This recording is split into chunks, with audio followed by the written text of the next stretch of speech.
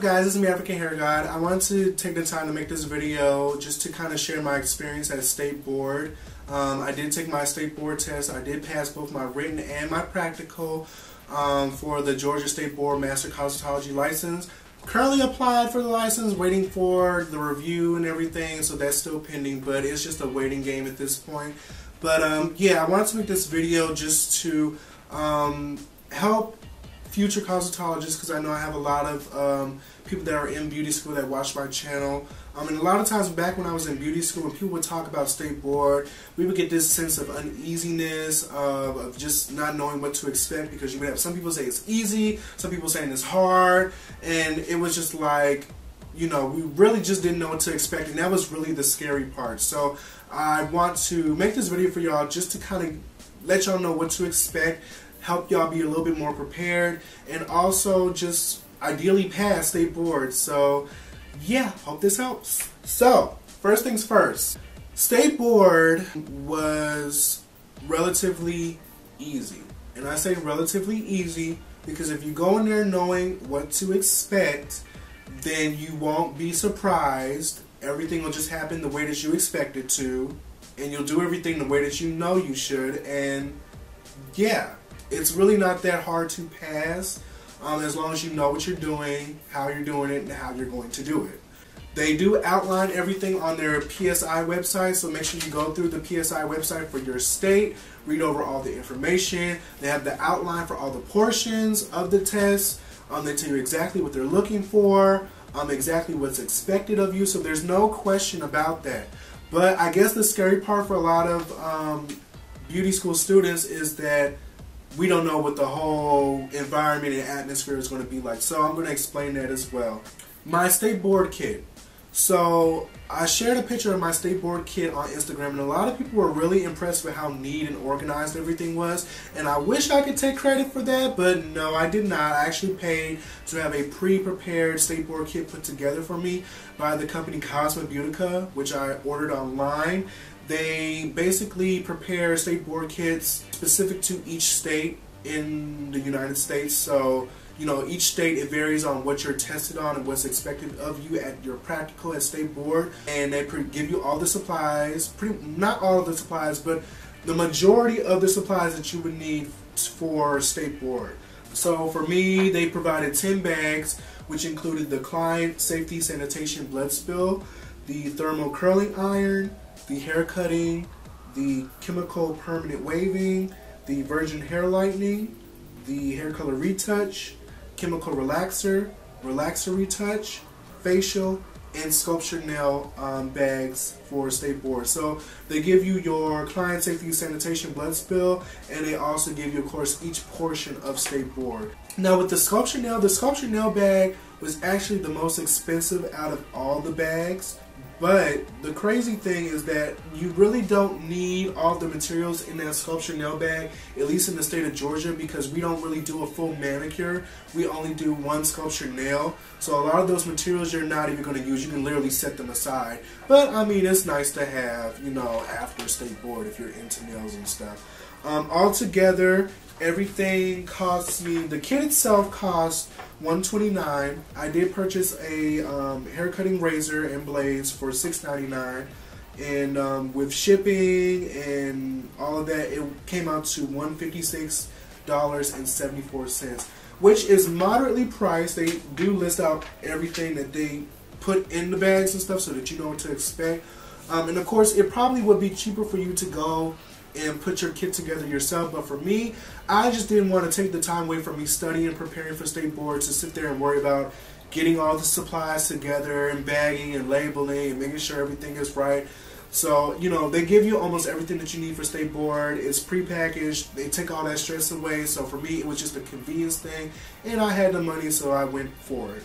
They don't give you thermal curling iron, they don't give you the hair cutting razor, the hair cutting shears, and they don't give you a mannequin, but you can purchase all of those materials separately. So when you get your Cosmebeutica kit, it's your responsibility to go through all the materials of the kit, make sure everything is there, and also make sure that everything is properly labeled, and just be familiar with everything that's in these bags, because you don't want to go to State Board and you don't know what you're pulling out and you don't know what you need, or you don't know that you're missing something. So just make sure that you you go through and inspect everything within the bags. Everything was pretty much packaged fairly well. There was just a couple of mix-ups in my bags, particularly the virgin hair lightening and hair color retouch.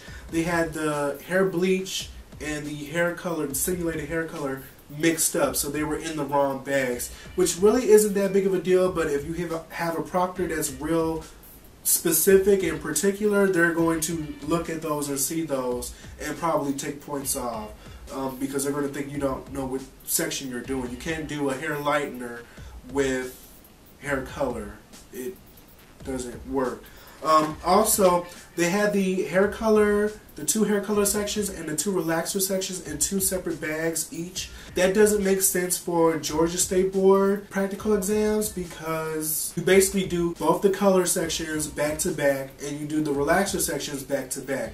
So you only have one time to go in and prepare for both sections of the color and one time to prepare for both sections of the relaxer. So it makes sense to put the 2 materials for both the hair lightener and hair color retouch in one bag, as well as the relaxer virgin and relaxer retouch in one bag as well. So I made sure I did that prior to going to State Board. Had I not done that, it probably would have not been a very good situation for me at State Board, and I probably would have been a little bit stressed out. Everything is labeled, including your sculpture nail monomer and polymer, which is something that they look for at State Board. It was very unfortunate while we were testing there that one of the candidates, she didn't have her monomer labeled. So you can't make a sculpture nail without monomer and polymer, and of course they're not going to let you use your monomer if it's not labeled, or your polymer. So they told her that she basically had to do the best she could with what she had without using that monomer. So basically she essentially failed that sculpture nail portion. So that's something that I would mention to y'all that are taking State Board. Just go through your information on the PSI website. They list everything from the outline of the portions of the exam to things that you can expect and important information for candidates to know. Make sure that you read all that information up and down, left and right, so that you know what is expected of you before you go there, so that you do not, you know, just make yourself fail automatically. So that's my State Board kit. Now, when you actually register to take your test and set the dates up, you have to take a written portion of the exam and the practical portion of the exam. And you cannot take both exams on the same day, which I think is just really stupid. But yeah, they don't let you do that. So I ended up taking my written portion on the week before my birthday on Tuesday.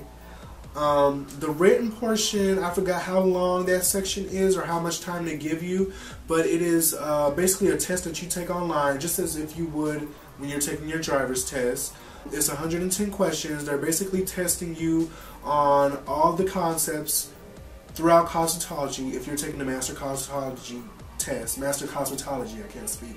They basically grab bag out of each of those broad concepts of cosmetology. So a lot of the questions dealt with understanding sanitation and the levels of disinfectant and sanitation and sterilization.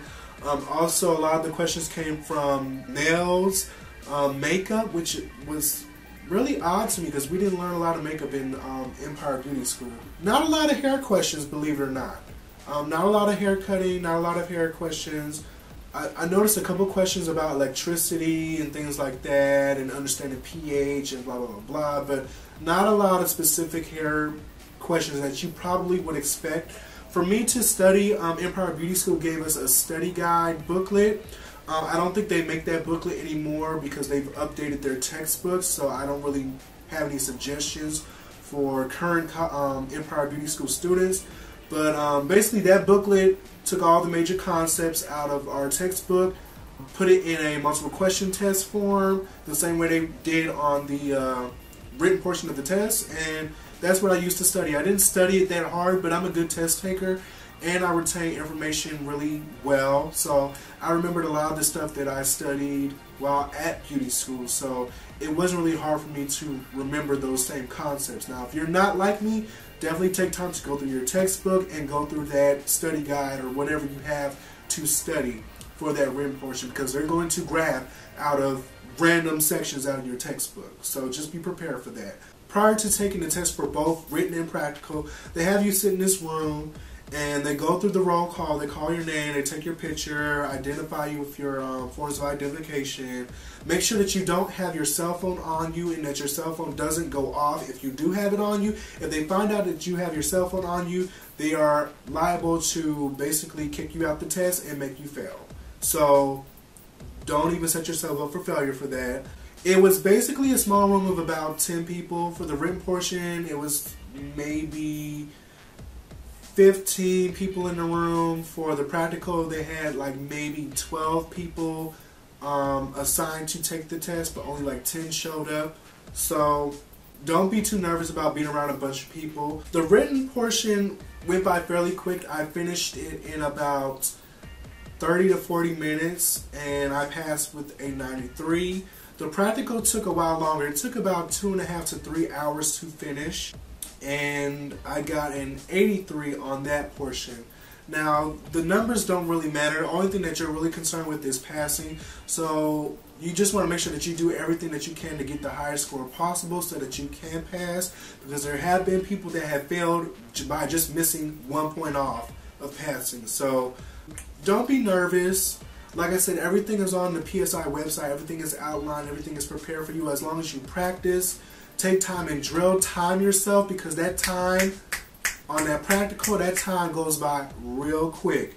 2.5 hours might seem like a long time, but trust me, when you got 30 minutes to do a haircut, it goes by real quick.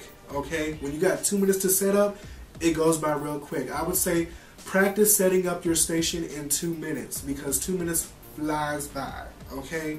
Also, when you're taking your practical exam, there are going to be people from different schools and they're going to be taught different things. So the way that you were taught to do State Board is going to be different from how they were taught to do State Board. So don't pay attention to what everyone else is doing. Just focus on you and what you're doing, and just know everything that you're supposed to do and stick with that, and just be self-assured and not depend on the people around you. They're going to, when you're doing your haircut, for example, I was doing my haircut and there were people that were practically finished with their haircut and I was only 40% done by the time ran out. So, you know, it doesn't matter. That's not what they're looking for. They are really looking for client safety, sanitation, and infection control procedures. That's what they're looking for. And that's basically it. So, you know, don't go in there extra scared or anything like that. When you really think about it, State Board is nothing more than like taking your driver's test. It's the same thing. When you got your permit, you took a test on the computer. When you got your license, you took a practical and took a driving test. It's the same thing. Does having a license mean you can drive? No. Because everyone on the roads in Atlanta does not need to have a license, but they do, and they are legally allowed to drive. Same thing with having a license for cosmetology. So your mannequins, make sure that your mannequins are not marked. They don't have your name on it or anything like that. They won't allow you to use it. It's considered a form of cheating.